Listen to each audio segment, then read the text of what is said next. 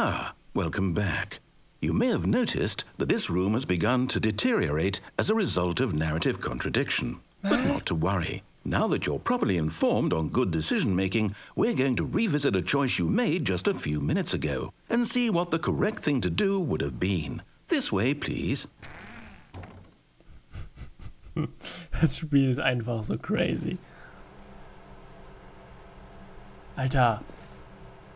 Was ist das für ein Spiel? Danger everywhere. Hier ist das Telefon, aber der Raum ist anders. Was hat er jetzt mit uns vor? Ach, das ist der... Ach so, okay.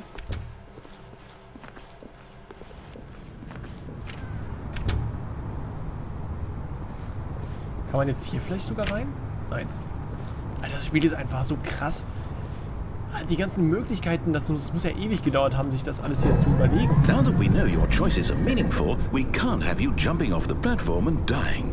Imagine the main character dying senselessly halfway through the story. That story would make no sense at all. We just need to get you home as soon as possible before the narrative contradiction gets any worse. Unfortunately, it seems this place is not well equipped to deal with reality. Dürfen wir jetzt wieder nach Hause gehen?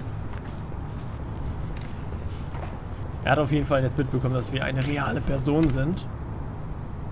Und wir können Entscheidungen treffen.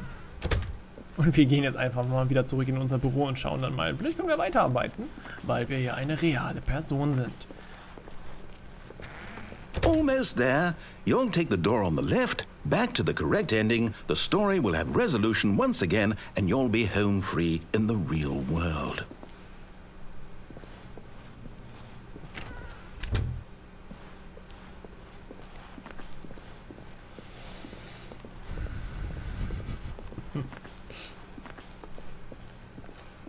Now remember, all you need to do is behave exactly as Stanley would.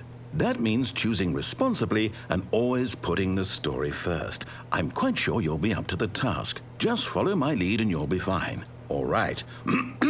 When Stanley came to a set of 2 open doors, he entered the door on his left. Alter. Wir sollen uns jetzt genauso verhalten wie Stanley. Alter, wo gehe ich denn jetzt lang? Ich habe mir ein paar Sachen aufgeschrieben, okay, gebe ich ja zu, ich habe mich ein bisschen vorbereitet, aber weiter kann ich mich nicht vorbereiten. Ich wusste, dass mit dem Telefon, dass man das Kabel rausstecken kann, aber dass man dann wieder zurückgeht und dann wieder hier irgendwie, dann jetzt hat man wieder 2 Möglichkeiten. Das heißt, es gibt da nicht einfach ein Ende, es gibt ein Ende, das dann wieder 2, 3, 4 weitere Möglichkeiten offen lässt und dann trifft sich das wahrscheinlich bei einem anderen Ende wieder und dann kombiniert sich das mit einem anderen Ende und mit einem weiteren Handlungsverlaufstrang und gehen wir jetzt links oder gehen wir jetzt rechts? Geht dann die Story wieder normal weiter?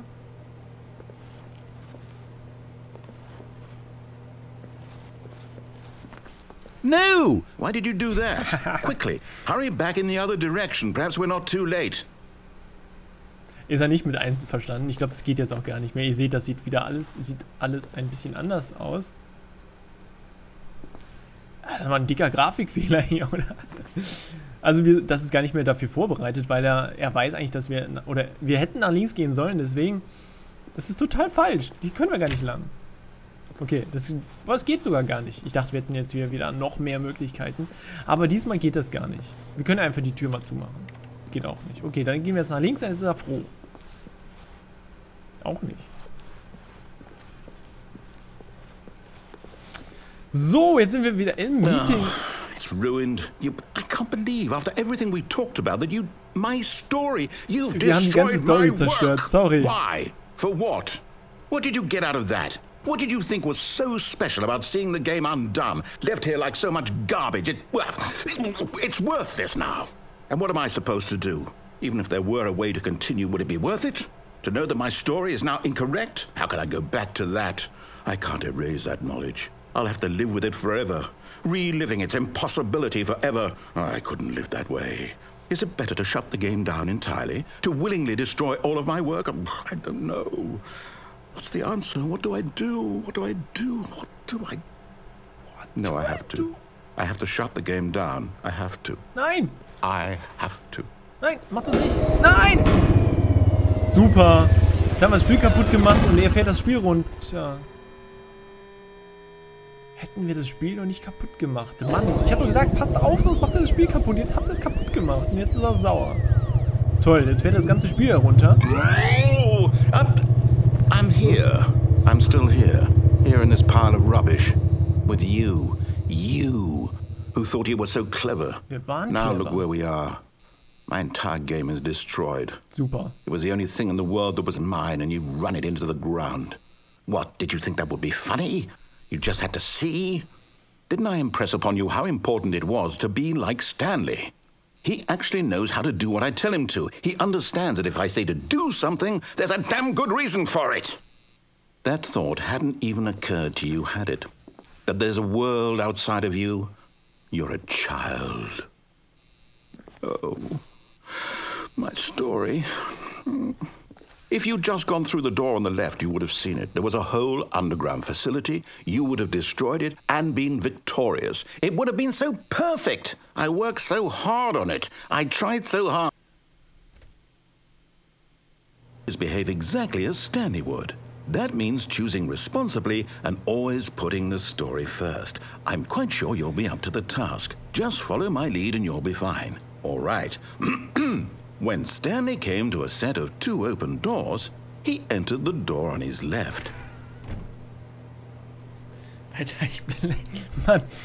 Oh Mann. Boah, der tut mir sogar ein bisschen leid. Wir haben ihm wirklich dann das ganze Spiel zerstört, weil wir nie das gemacht haben, was er wollte. Er hat sich so ein schönes Ende überlegt. Ich glaube, das war das erste oder das zweite Ende, als wir dann den Knopf gedrückt haben, die Maschinen runtergefahren haben und dann sind wir in die Freiheit gegangen. Ja, aber wenn wir irgendwas anderes machen, dann sehen wir einfach Stellen, wo das Spiel noch nicht entwickelt worden ist oder wo man gar nicht hinkommen sollte oder das Spiel geht halt kaputt und der ist dann deprimiert und alles Mögliche. Ja, ich meine, es macht natürlich auch viel Arbeit, so ein Spiel zu entwickeln, aber ich mag das einfach, den Erzähler zu ärgern. No! Why did you do that? Quickly, hurry. Behave exactly as Stanley would. That means choosing responsibly and always putting the story first. I'm quite sure you'll be up to the task. Just follow my lead and you'll be fine. All right. When Stanley came to a set of 2 open doors, he entered the door on his left. Okay, gehen wir einfach mal nach links. Wir haben ja nicht mehr Möglichkeiten. So. Yet there was not a single person here either. Feeling a wave of disbelief, Stanley decided to go up to his boss's office, hoping he might find an answer there. Jetzt ist alles wieder in Ordnung. In Ordnung. Also es ist nicht zerstört. Vielleicht sollten wir jetzt mal das machen, was er wollte. Wir gehen jetzt nicht in den Besenraum. Coming to a staircase, Stanley walked upstairs to his boss's office.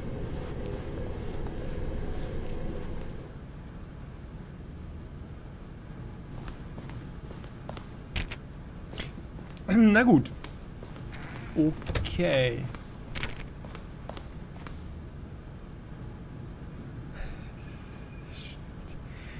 Okay, für die Leute, die schon den einen oder anderen Part hier gesehen haben oder selber gespielt haben oder woanders geguckt haben, das Büro sieht jetzt definitiv anders aus als vorher. Wir sind hier schon ein paar Mal reingelaufen und es war eigentlich ein großer Raum mit einer sehr, sehr hohen Decke und jetzt haben wir eine Treppe hier, mehrere Regale zur rechten und zur linken. Das sieht noch gleich aus, oder? Wir haben uns, also es ist wirklich wichtig in dem Spiel, sich alles genau anzugucken, deswegen versuche ich mir auch so die Dinge hier zu merken. Die Sekretärin zum Beispiel hat hier so einen alten PC, hat 2 Telefone und so. Das sind alles Sachen, die ändern sich auch gerne mal. Ich weiß gar nicht, wie viele Paralleluniversen es hier gibt. Also wirklich, guckt euch das alles genau an, auch wenn ihr selber spielt, was es gibt, wo es was gibt, welche Türen wo sind und was sich dann verändert. Also es ist einfach super interessant bei dem Spiel und das ist ja eigentlich auch so das Ziel, dass sich ja alles ja verändert und dass man das immer wieder neu erlebt. Stepping das ist so inside his manager's office, Stanley was once again stunned to discover not an indication of any human life. Shocked, unraveled, Stanley wondered in disbelief who orchestrated this, until he saw the door with a voice receiver next to it. Surely behind this door lay all the answers to his questions. And beyond all probability, he knew the passcode. He had seen it on his boss's computer just last week. Nightshark 115. Was this the code to open the door? Would it still work? There was only one way to find out. Stanley had been trained never to speak up, but now he would draw from within himself the courage to face the unknown. He drew a sharp breath and then spoke the code. Habt ihr ja wahrscheinlich jetzt mitbekommen, wir sind jetzt hier wieder im Büro. Im normalen Büro gab es einen geheimen Schalter, der... Stanley spoke the code. Night Shark 115. He spoke it into the receiver, right there on the wall. Es gab da so ein Tastenpad, da konnte man dann einen geheimen Code eingeben und dann ging eine geheime Tür auf. Es ist ja auch egal. Ja. Okay, auf jeden Fall sieht das alles anders aus und wir haben noch nie gesprochen und diesmal gibt es aber hier ein... Fine, you're not gonna do it, but you know what? It's pretty humiliating to bring you this far, only for you to suddenly decide you have better things to do. I asked you for this one single thing, for your respect. Ja. The kind of respect Stanley shows for his choices. He knows what it means to take a story seriously. Ich hab doch schon. If you didn't want to see what I had to show you, then why did you come here? You had a choice, you know. You could have gone through the door on the right. You could have done whatever the hell you wanted over there. Why did you come this way? Ich wollte doch. Say something to me. Explain yourself, you coward. Ja. When Stanley came to a set of 2 open doors, he entered the door on his left. Alter. Stanley? Hello? Are you... Is everything okay? Stanley, please. I need you to make a choice. I need you to walk through the door. Are you listening to me? Can you hear me? Is everything all right? Stanley, this is important. The story needs you. It needs you to make a decision. It cannot exist without you. Do you understand me? Whatever choice you make is just fine. They're both correct. You cannot be wrong here. We can work together. I'll accept whatever you do. I simply need you to take that step forward, please. Choose. Do something. Anything. Oh. This is more important than you can ever know. I need this. The story needs it. So, you hear me? Are you there? Are you listening to this? Stanley, are you there? Okay. It's okay, I can wait. You need time to decide. Time to make sure your choice is correct. That is the best choice. That's all right. I'll wait for you to decide what's the right thing to do. Take as much time as you need.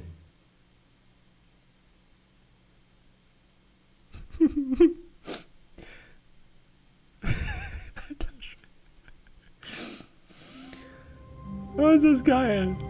Ist das geil. Es tut mir so leid. Er wollte sprechen. Er wollte wirklich sprechen und er sollte in diesen Voice Receiver hineinsprechen. Das erste Mal, er hat schon mal einmal tief ausgeholt, schon einen tiefen Atemzug geholt. Und dann hat er doch nicht gesprochen, weil ich wieder zu lange gewartet habe. Ich wollte euch ja noch ein paar Sachen erzählen. Dann kam jetzt wieder ein anderes Ende und jetzt ist der Erzähler total traurig gewesen. Ist natürlich auch eine Möglichkeit, einfach gar nichts zu machen. Und ich glaube, es passt ganz gut, wenn wir jetzt etwas Ähnliches machen. Ihr habt euch doch bestimmt gefragt, was passiert, wenn wir einfach hier stehen bleiben und die Türe zumachen. Das machen wir jetzt einfach mal.